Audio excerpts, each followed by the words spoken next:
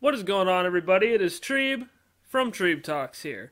And rookie minicamp is underway for the Jacksonville Jaguars, and training camp is just around the corner. And the Jacksonville Jaguars put in a lot of work during the NFL draft and the free agency period to make sure that this team was better than their 1-15 campaign a year ago. And I think it's getting a loss on a lot of you, and a lot of national media as well, that this team right now is a lot better than it was last year. And that is why today we are going to go over position grades before training camp. And we're going to do it after training camp, during the midweek of the season, and after the season as well, to kind of see the development of these position grades. And this is the first, so we're going to see if Treeb was way off, spot on, or, somewhere right in the middle, way off on some, spot on some others. We are going to see, ladies and gentlemen. So without further ado, this is the Jacksonville Jaguars 2021 position grades pre-training camp. So let's kick things off on the offensive side of the ball and kind of start off with the most obvious position out on the field, and that is the quarterback position, the position the Jaguars were working to improve and really look for their franchise guy this year, and they did that. Thank you, Frank Gore. Thank you, New York Jets. The Jacksonville Jaguars got their guy in Trevor Lawrence, a generational QB talent, and Jaguar fans were waiting to hear his name get called on draft day. You've seen how excited I was when Trevor Lawrence got his name called, and I'm sure, just like me, you guys were excited as well. He already could be considered, I think, the third best quarterback to ever suit up for the Jacksonville Jaguars, and he hasn't even taken a snap for the Jacksonville Jaguars yet. This is a great get for the Jaguars. It's exciting, it's amazing, and I just don't see a situation where he doesn't succeed and he doesn't play well for this Jacksonville Jaguar team. And we're going to go over the other positions on this Jaguar offense to see if they're going to help him succeed. But as for Trevor Lawrence himself, we're going to be giving him a B+ simply because he hasn't played it down yet, and you can't really say, A+ already. He's already the greatest quarterback to ever walk the face of the earth. We won't be that, optimistic, that blinded by the sexy pick of Trevor Lawrence just yet. But the Jaguars also have some solid depth now at the quarterback position with Gardner Minshew, who is obviously a fan favorite and, really a cult favorite right now for the Jacksonville Jaguars. And I'll be the first one to admit I'm the biggest Gardner Minshew stan there is, especially being a big Washington State fan, but there are actually some people out there that think Gardner Minshew should still have the reins for the Jacksonville Jaguars, and if you are one of those people, you need to kind of dial it back and simmer down a little bit, because, he might not even be a guy that's going to be on the team by the start of the season, unfortunately. And they also went out and got C.J. Beathard, who is, for my money, one of the better backup quarterbacks in the NFL. So this is already a pretty overall decent quarterback room, so that's why it gets a B+. If this was a Gardner Minshew, Jake Luton, Mike Glennon QB room, we are having a completely different conversation. But you got a Trevor Lawrence, C.J. Beathard, Gardner Minshew QB room. It's already developed, and it's already a better quarterback room from last year. And that's something that you are going to see, I think, continuously as we talk about these position groups, not only on the offense, but on the defense as well. Something that Urban Meyer and Trent Baalke have done a very good job of is adding depth and signing guys back that, were key contributors last year, and, that will either contribute as depth pieces or contribute and be a great part of the team. You know what I mean? So last year, you just kind of had a bunch of guys and they didn't really have depth anywhere, and the Jaguars were kind of forced to get a lot of guys like off the streets, pick up a lot of guys that don't have a lot of NFL experience. You've seen that with the kicker position especially. But, now the Jaguars are in a position where they kind of have depth at almost every single position. So that's a really, really nice thing to have in the NFL, and a really nice thing to have if you're the Jacksonville Jaguars, because not only was that not a common thing last year, that hasn't really been a common thing for the Jaguars since they've been a franchise. Now let's talk about the running back position. I'm going to give the running back position an A. I think, for my money, this is the best position group for the Jacksonville Jaguars right now. And, there's still a bunch of people out there, and I call them casuals, that think that Travis Etienne pick wasn't a good pick. And he's getting some work done at the wide receiver position.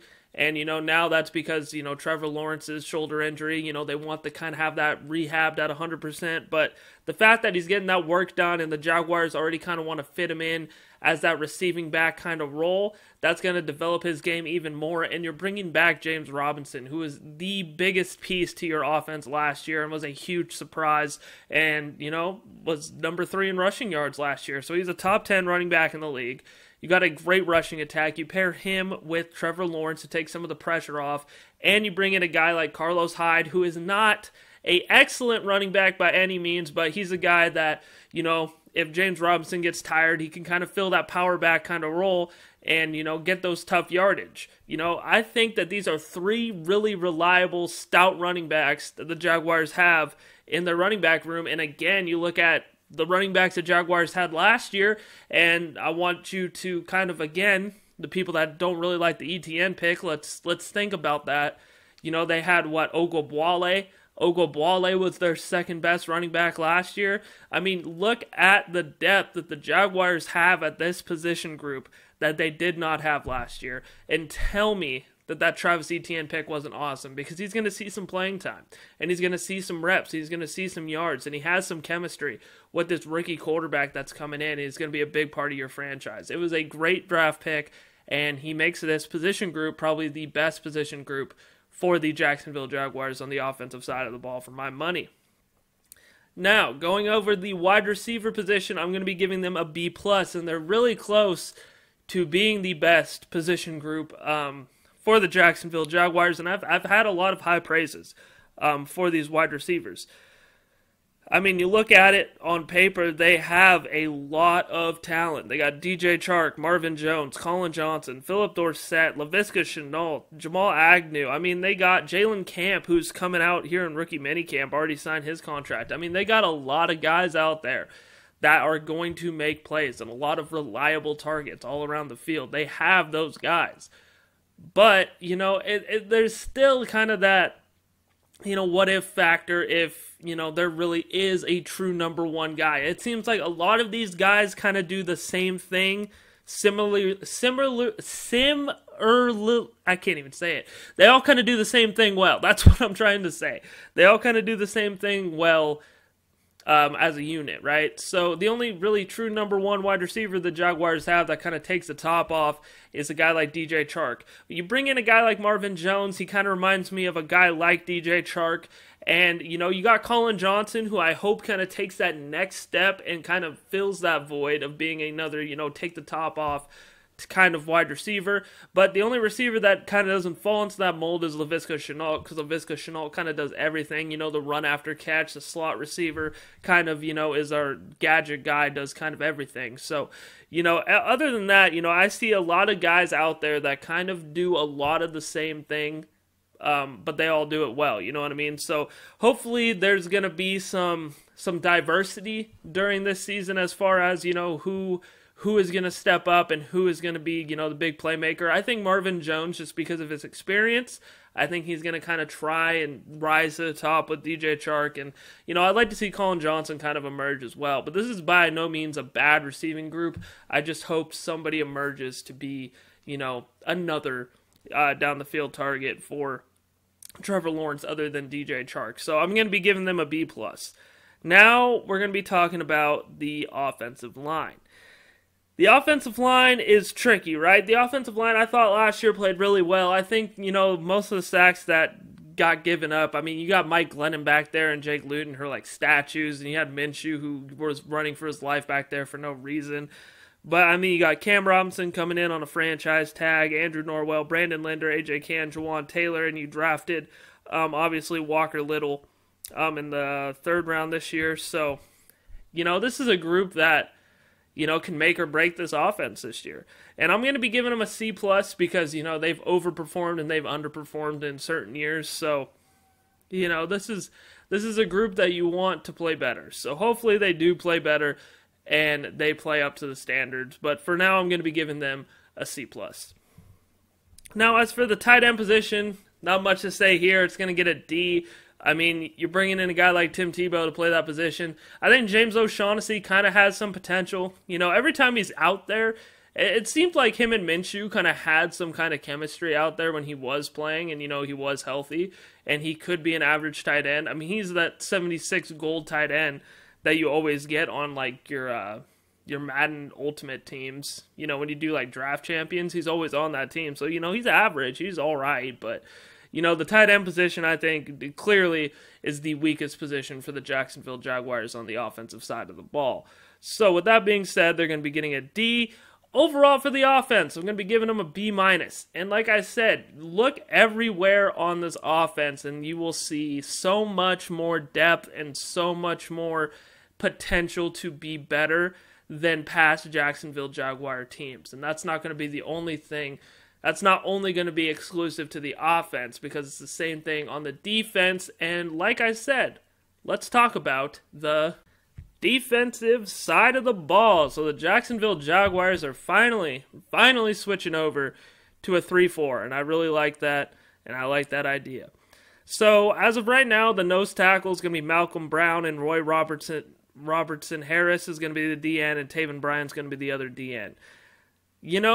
If Tyson Alualu was out there and he didn't backstab us like he did, the Jaguars would have a decent amount of depth at the defensive line. I mean, you got guys like Adam Gotsis and Jahad Woods and Devon Hamilton, who I think are, average to decent defensive tackles, that could play that position. But, I mean, it's all right. I think that they could have done a better job addressing the defensive line, but, it was defensive line or secondary. And as of right now, what was more talent-driven in the draft and in free agency was the secondary position. So the Jaguars decided to address that position group more. So that's what they did, and they did a good job of doing that. So the defensive line kind of suffered a little bit.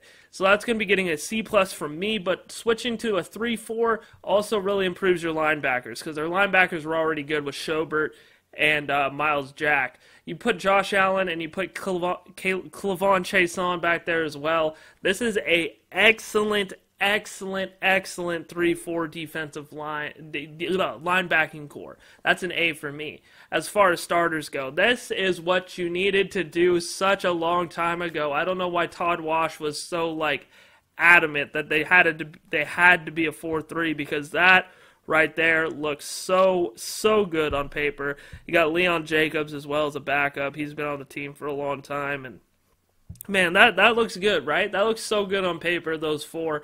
And, the Chason, Josh Allen picks can really start to look like they mean something. I mean, Josh Allen, his rookie year, he looked really good with the 11 sacks. But, last year kind of took a step back, didn't produce as much. So hopefully when he switches back to that kind of natural position, he's going to play better. Schobert, Miles Jack as well, playing their two positions. Miles Jack's already kind of an all-pro kind of player. Joe Schobert's played at that level before. Just last year he kind of didn't. He committed to the tank. I think this year is kind of a year you're going to see the best that Joe Schobert has to offer. But I think the linebackers are the best position group that the Jaguars have right now. And that was a major twist, and it's been a major twist, right? It's kind of been a roller coaster since 2017. It's been a strong suit before, but it's also been a really weak suit as well. So it's good to see that. Now the secondary. The secondary has been something that I have been extremely impressed by, right? This was a group that was the worst secondary I have ever seen the Jacksonville Jaguars have last year. The absolute worst, right? And now you look at your two starting corners. You got C.J. Henderson, Tyson Campbell, Trey Herndon, and dude, you got good corners, and then you got Rayshawn Jenkins, Rudy Ford, Jared Wilson, Andre Cisco, Daniel Thomas. I mean, you got Shaquille Griffin too, Sidney Jones. I hate Chris Claybrooks, but you got Chris Claybrooks playing corner. You have so many options now at the secondary position. They did such a good job addressing the secondary, I cannot even tell you. And I think Andre Cisco is going to be a star. Rayshon Jenkins and Andre Sisco holding it down. You got Shaquille Griffin, C.J. Henderson, and then you got, Tyson Campbell, Sidney Jones coming off the bench. You even got Trey Herndon and, Clay Brooks, who I don't really like, but, he's there too. But he's only going to be really playing if there's, an injury situation. He might get cut during training camp as well. You really got to admire how well the Jacksonville Jaguars addressed a need in that position, and they went out and they did it. They kept Trey Herndon around because, Trey Herndon last year was our number one corner for most of the season. He's not a guy that is a number one corner. He never was supposed to be. He never should be. But he did it, and he accepted that role. And during some games, he played all right. He played kind of well, And they kept him, and they said, hey, let's ride. Let's do this thing. And he got rewarded. And then he ended up getting, a really, really solid group of guys around him as well. So this secondary for me is going to be getting a B-, and that B- is what I'm going to be giving the overall defensive grade as well, a B-. I think this defense and this offense and this whole Jacksonville Jaguar team is really coming together, and the Jags also next year are going to have the most draft capital, the most cap space out of any team next year. So they can even add more pieces to what doesn't work next year. So I'm very, very excited for year 2, just like I am for year 1. Let's hope year 1 does bring us some excitement.